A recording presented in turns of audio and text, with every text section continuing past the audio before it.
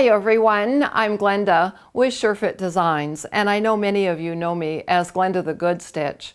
Today in this video, I know I'm dressed like the Black Ninja, and that's because I'm going to show you how to measure yourself without a sewing buddy.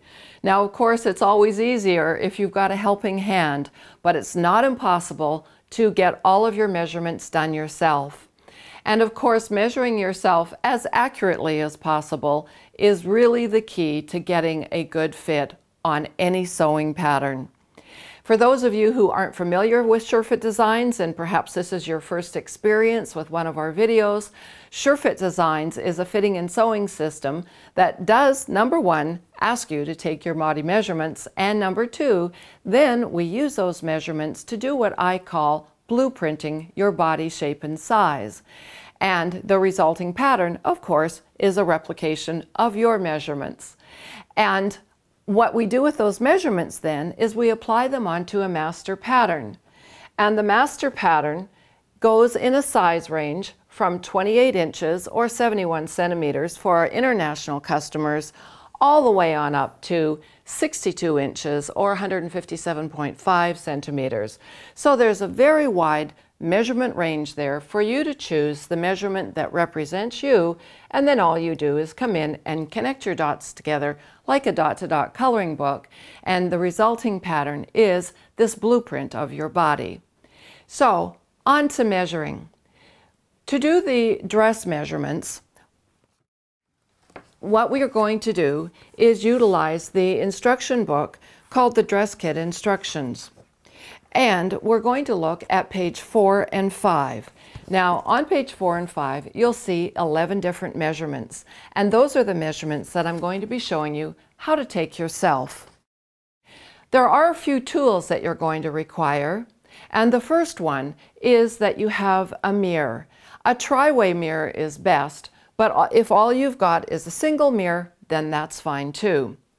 You're also going to require a tape measure, of course, and it's best if you can get one that's printed on both sides. You're also going to need a piece of elastic, and for this you don't want it any wider than about 3/8 of an inch. So 1/4 inch wide is fine, 3/8 is the maximum. And what you're going to do with that is tie it around your waist, and then what you're going to do is walk around the house, sit down, stand up, bend over, and just get that elastic to sit comfortably in your natural waist position. Mine's as level as it can be, considering I've got a battery pack on the side of me. The other thing when you're putting this elastic around your waist is please make sure you don't tie it too tight. You don't want to be bulging on either side.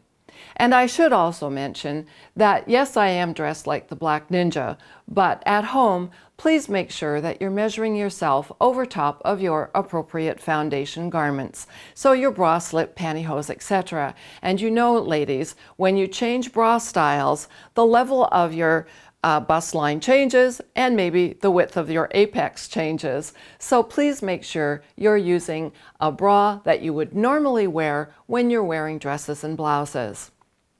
The next thing that we're going to need is a necklace or a neck chain. This is actually a piece of drapery chain. It's a very heavy weighted chain that goes in the bottom of draperies. And we actually are going to lay that around the base of our neck in order to identify our neck point. You will need some masking tape or painter's tape, and you also will need a little marking pen and of course a pencil to write your measurements down. Measurement number 1 is the full bust measurement. Now for this one, this is the one where it really is best if you have a helping hand. But as I said, it's not impossible to do it by yourself. What's important here is that we take the tape measure up over the back shoulder blades, the lower portion of them. And I'll just stand with my back to this other camera. So what you're trying to do is get that tape measure over the lower portion of your shoulder blades. And then you're going to take it around the fullest part of your bust line. And of course you do want to look in the mirror to make sure that you're over the lower portion of your shoulder blades and the fullest part of your bust line. Now, another DVD that I have called the Introductory How-To DVD actually shows me measuring a model. And what I have my model do is put her arms straight out, both of them. Then I put the tape around her chest, and then I have her lower her arms down. And the reason that I do that is to see if I'm going to pick up any back expansion, because some of you ladies have a little bit of padding back here. And you are also the ladies who, when you move within your garments, you tend to rip your seams out of your set-in sleeve garments. So it's important to pick up that back expansion, but that's the hard part to do on your own. So what I want you to do is your best. So again, make sure that you're over the lower portion of your shoulder blades at the back, then go over the fullest part of your bust and look in the mirror, record that measurement, or look down and record that measurement.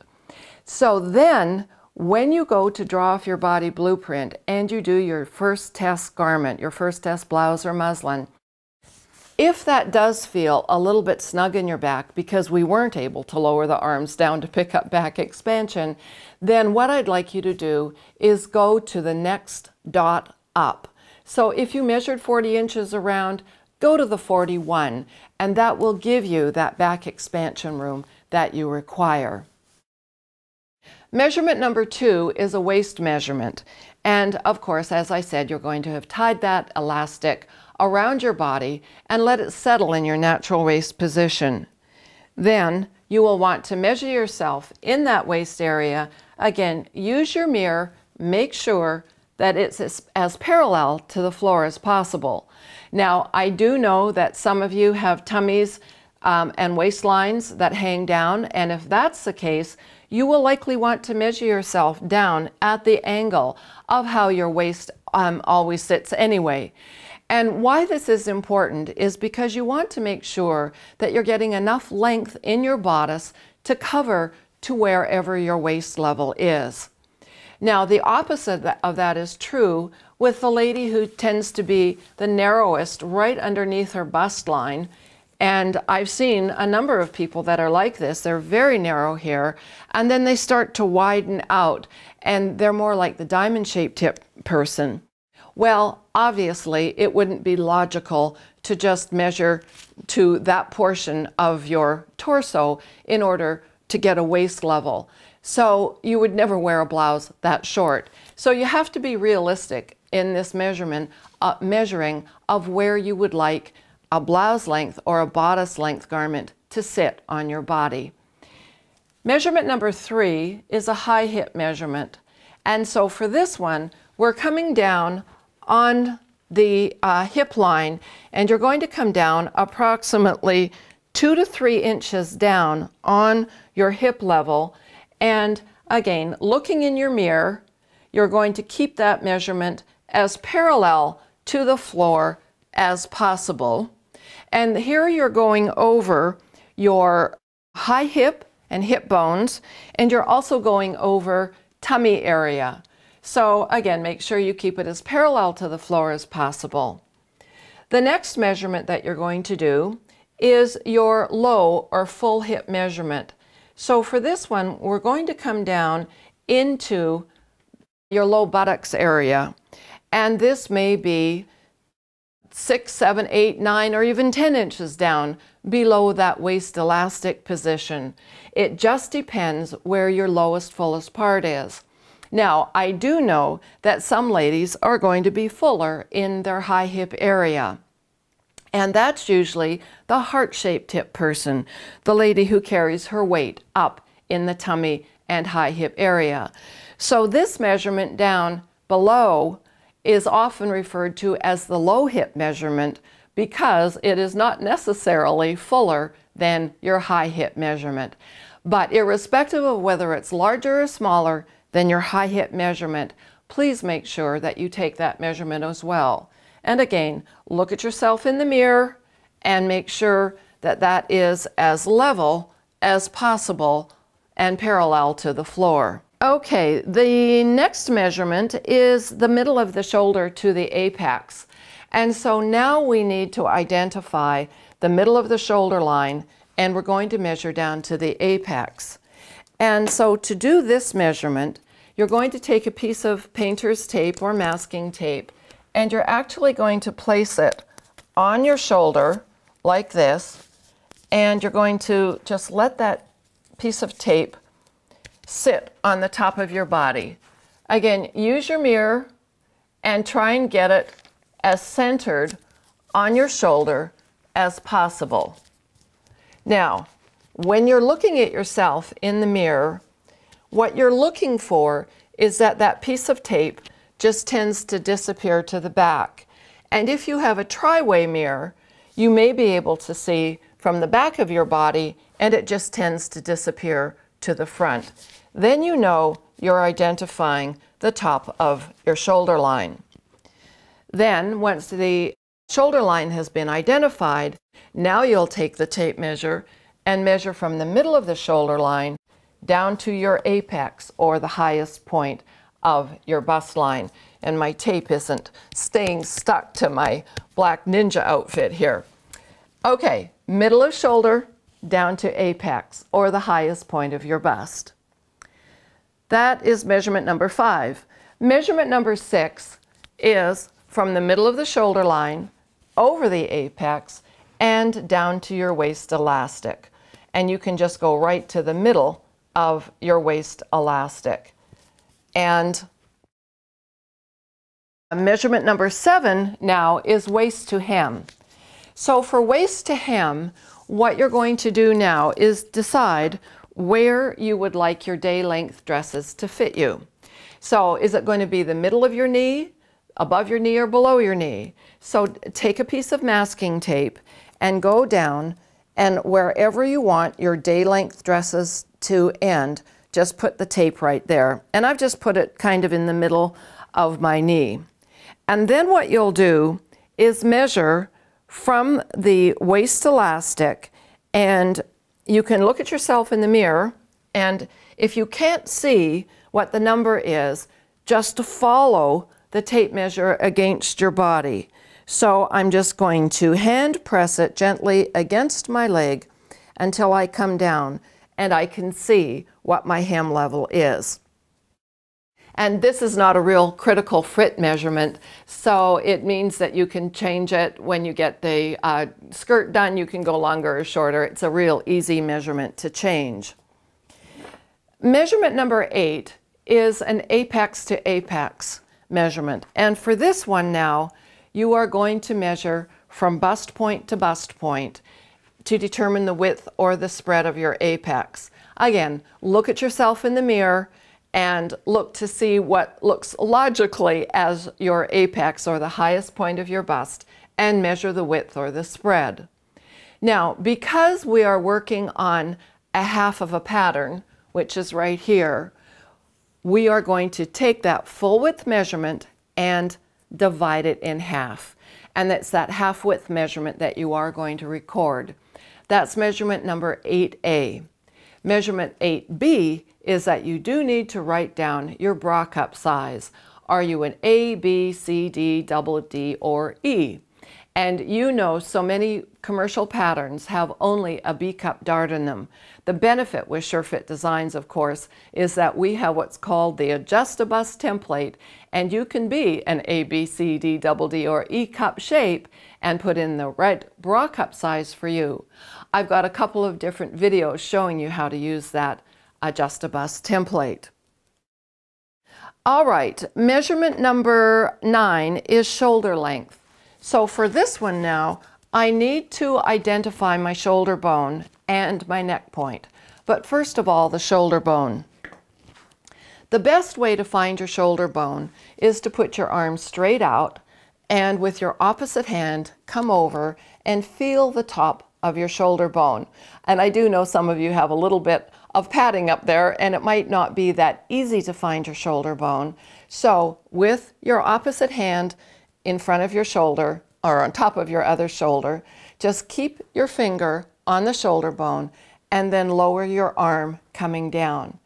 And you should be able to feel the action of your arm in that joint up at the top, and it's that top of the shoulder bone that you want to identify.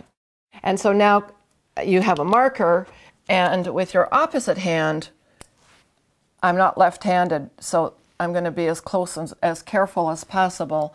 I want to make a mark that indicates the top of my shoulder bone. And again, this is so important to have a mirror that you can look into to do this. Then the next thing that we're going to do is take your necklace or neck chain and put that around the base of your neck and let it just sit comfortably. So in a perfect world, if our necks came straight down and then our shoulders came out straight across, it would be really easy to identify that neck point. But because our necks come down and then we get a gradual sloping into our shoulders, that's why it's so important to take a heavyweight chain like this and put it around, because that chain will just sit where you naturally are going to call your neck point. And then looking in the mirror, you will start the tape measure. Oops, I'm going to do one more thing here. I'm actually going to take a piece of tape and I'm going to tape it onto my measuring tape like this. And then what I'm going to do is I'm going to set this on or right at the necklace or neck chain like this. And that masking tape will hold just long enough for you to get this measured. And then I'm going to measure out to the mark that I did on my shoulder bone. So I can see that I'm just under 5 inches long, which is what I am. I'm 4 7/8 inches long. And this is a length that when you are actually testing your bodice, if you're off by 1/8 or 1/4 of an inch, that is simply not a big deal to do that refinement when you are in your testing stage. So do your best to get this shoulder length. Then remove the tape from your neck point. Now, the last 2 measurements are arm length. And again, utilizing your tape measure that has a piece of tape on the end of it, just about drop that, we're going to take the edge of the tape measure and I'm going to place it right on that mark that I made for my shoulder bone. And then I'm going to measure down to the pointy bone in my elbow, and that's measurement number 10. And then following along the back of my arm, I'm going to go down to the hand side of the base of the wrist bone. And again, if I'm not moving around and just looking in the mirror, I can certainly get that tape to be as accurate as possible.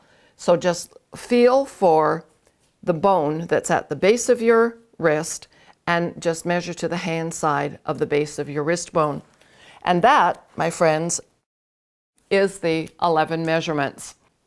Now, if you've enjoyed this video, and I certainly hope that you have, I invite you to join the SureFit Designs community, and you can do that in 3 easy steps. Number 1, make sure to sign up for the SureFit Designs newsletter. And you can do that by going to our website, surefitdesigns.com, and at the bottom of every single page there is a newsletter sign-up form, and when you do, there are free gifts to get you started. Number 2, make sure you like and subscribe to this YouTube channel, and when you do, you'll get notifications of new videos that I put up. And last but certainly not least is join our international community of like-minded seamstresses in Facebook. We have a closed group. All you need to do is request to join and I will approve you, and join the thousands of ladies all over the world who are posting their creations with SureFit Designs, helping one another, and in general having fun. I invite you to join us and have fun too.